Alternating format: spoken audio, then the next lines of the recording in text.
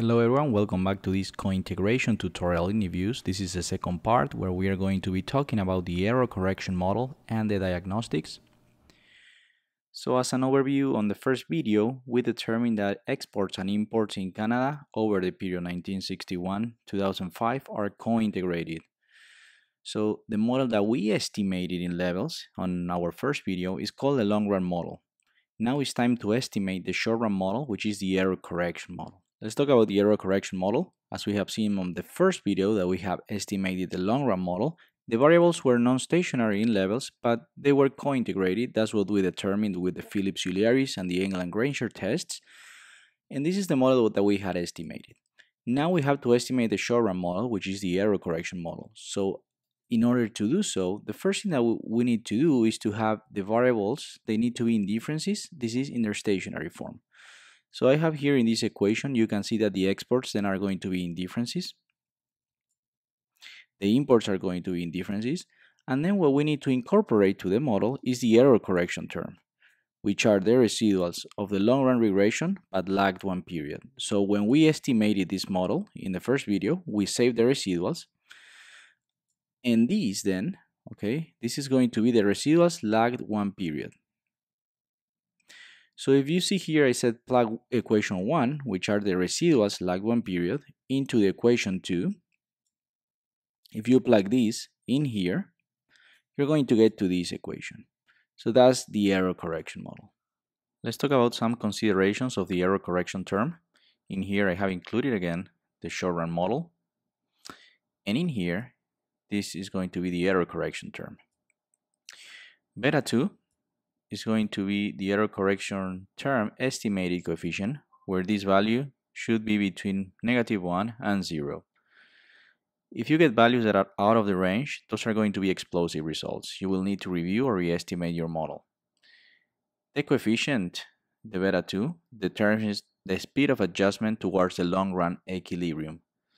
This means that the deviations from the long-run equilibrium are corrected gradually by this error correction term through a series of partial short-run adjustments. So again, we are going to be out of the equilibrium, and this error correction term is going to be adjusting towards the long-run equilibrium. The reason why it's negative is because if there is a positive disequilibrium, then the negative error correction term will make it go down, while if the way around, if it's a negative disequilibrium, then the negative error correction term will make it positive. So that's the intention of this error correction term. So now let's go into Eviews and we are going to estimate the short-run model. We will try to estimate this equation. In Eviews, recall from the first video, we had transformed the variables. This LM means the logs of the imports and LX means the logs of the exports. Now what we have to do is to estimate the short-run model. So I'm going to go into quick estimate equation, and in here it's going to appear the equation that we will try to estimate. So recall then that we need first in differences the log of the exports, then we need to include the constant, then we have to add the differences of the logs of the imports, and finally we need to add this error correction term. Recall that the error correction term is basically the residuals of the long-run regression but lagged one period. So remember from the first video, we have saved the residuals from the long-term regression. It's the residuals which I call residuals LT for long-term. So we are going to include that variable here, residuals LT. But as I mentioned, it has to be lagged one period. So I open parentheses, I put -1, and this is telling Eviews that we need to use the variable lagged one period. We're going to leave these squares, and we're going to hit OK. And here we get the estimation output. So just some observations. Here we have the coefficient estimate for the imports. This residuals is the error correction term. This is the coefficient. As you can see, the coefficient is -0.11, which that is between -1 and 0, so that's good. And finally, we have here that it's statistically significant. So you see the value is 0.0006. So that's correct, that's good. If your error correction term wasn't significant, then this model is not appropriate. This error correction term will not be appropriate to include in this short run model. In this slide, I have included the short run and the long run estimated models so we can review together what we have done throughout this tutorial. In the first video, we estimated this model, is showing the long run relationship, and in this video now, we have estimated the short run model, which is showing the short run dynamics. So as you can see, in the long run, a 1% increase in the imports is going to increase exports by 1.02%. However, in the short run, the 1% increase in the imports is going to increase exports by 0.64%. So there's clearly a discrepancy between the long run and the short run. So this error correction term is going to be adjusting, yes, these differences to make it go to the long run equilibrium. So I have included also here a table where we can discuss a little bit the values. The constant doesn't really have an interpretation, so this term can be disregarded. However, here we have the imports, and we can see that the effect on the long run is a 1% increase, as I mentioned, increasing exports by 1.02, and in the short run is 0.63. Both of these p-values are indicating that this variable is statistically significant, so that's good. And in the error correction term, we don't have here, of course, in the long run, in the first model that we estimated, we don't have an error correction term. But for the short run, we do know that we have one. We have included it. And we can see that it's negative 0.11. And this value is between negative 1 and 0. So that's good. That's what we were looking for, a value between that range. And also is statistically significant. As I mentioned before, if this value wasn't statistically significant, then the short run model is not appropriate. And finally, let's see how we can interpret this coefficient as well. So the coefficient, as I mentioned, is negative 0.11, suggesting that almost 12% of the discrepancy between the long run and the short run, this discrepancy, is going to be corrected within a quarter. So just to summarize, 12% of that discrepancy is going to be corrected every quarter. Remember that we're working with quarterly data. So if we're working with monthly or yearly data, then that would mean that the error correction term would be correcting per month or per year that percentage. Now that we have estimated the short run model, we need to do some diagnostics. The first thing that you will want to take a look at is the normality test of the residuals. So we're going to be using the Sharkey-Vera statistic for testing normality. We know that the null hypothesis for this test is that the residuals are normally distributed. So that means that if our p-value is bigger than 0.05, at the 5% level, we are saying that the residuals are normally distributed. So let's go into Eviews and let's perform this. In Eviews, we're going to go into View. I'm going to go down to Residual Diagnostics, and I'm going to hit in Histogram Normality Test. So we can clearly see that this looks like a normal distribution. This is the Sharkey-Vera, and here is the p-value.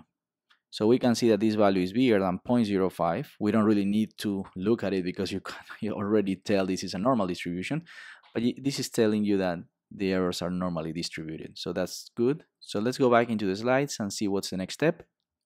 Now we have to check for the serial correlation. So as we have lagged variables, the Durin-Watson statistic is no longer valid. So you're going to be checking for the correlogram, and in particularly to the last column, which is the Q statistic.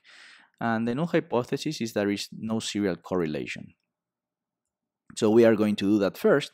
And then what you can do as well is you can conduct a test if you want, the Bruce-Godfrey test, which the null hypothesis is no serial correlation. So we are going to be doing both things. Let's go into Views and perform this test. We're going to go into View, again, Residual Diagnostics, and we're going to hit in Correlogram Q Statistics. We're going to probably it's fine. We can leave it as default 36. Doesn't really matter at this point. So we can see in here that all this looks very good. And here we have the Q statistic that I was talking about, this column. And this is the p-value. So if it's bigger than 0.05, we are saying that there is no autocorrelation. So you can see that all these values are bigger than 0.05. Okay. So that's good. That's what we are looking for. Alternatively, as I mentioned, we can do the Bruce-Godfrey test. We're going to go then into View. I'm going to go into Residual Diagnostics and do the serial correlation. And this is the Lagrange multiplier means test. I'm going to hit OK. And you can see now that, as I mentioned, Eviews is going to be producing the Brush-Godfrey serial correlation test. And the null hypothesis is that there is no serial correlation at up to 2 lags. You can see that the p-values, okay, are bigger than 0.05. So we're confirming then that there is no serial correlation in these residuals. So that's very good as well. So we will go back now into the slides and see what's the last step in the residual diagnostics. So now we have to check for heteroskedasticity. So what you should know from heteroskedasticity is that in the presence of it, standard errors are no longer valid. So we are going to conduct the Brush-Pagan-Godfrey test, where the null hypothesis is that there is homoskedasticity. We're going to go into View. I'm going to go into the residual diagnostics again and hit heteroskedasticity test. Here, as I mentioned before, we are doing the Brush-Pagan-Godfrey test. I'm going to hit OK. And what you can see is that the null hypothesis, as I mentioned, was homoskedasticity, and we cannot reject this hypothesis. So there is no heteroskedasticity, so that's good. You can see that all these values are bigger than 0.05. We cannot reject the hypothesis of homoskedasticity. So we have confirmed then with all these tests that the model diagnostics are fine. This is appropriate. So the last step that I want to show you is doing some forecasting. I'm going to show you how to do an in-sample forecast to see how our model that we have estimated for the short run performs. So we're going to hit in the forecast option in here. Here the options are what series we want to forecast. Yes, we want to forecast the log of the exports. I'm going to change the name that is providing to the variable. Eviews is going to create this new variable. I would like to call it forecast, so it's easier to identify. The forecast sample is fine. The method is going to be a dynamic forecast. That's okay. We're going to include the standard errors, and in the output I would like to have not only the forecast, but I would also like to have the actual values, so then we can compare. So I'm gonna hit OK. Eviews here has produced the graphs. So just as an observation, the blue line is the forecast and the green line is the actual series. So you can see that they are closely aligned. It's a good in-sample forecast. So that's pretty much what we have estimated then with our short-run model. And this is going to be all for today's tutorial. We have seen in our first video what is cointegration, how we determine if two variables are cointegrated. And in this video, we have reviewed how to estimate the error correction model and to do some diagnostics in that model and then do this in-sample forecast. So if you like this video, I would like to invite you to subscribe to my channel. I'm going to be including many more content. A lot of the tutorials that are coming are going to be related with also cointegration. I'm going to be talking about vector error correction models. I've seen some people has asked me about it. I have to also do some videos about Garch models, Sarima models. There's a lot of things that a lot of people has asked me about. So stay tuned to the channel because those tutorials are coming. So thank you very much for watching. Have a great day.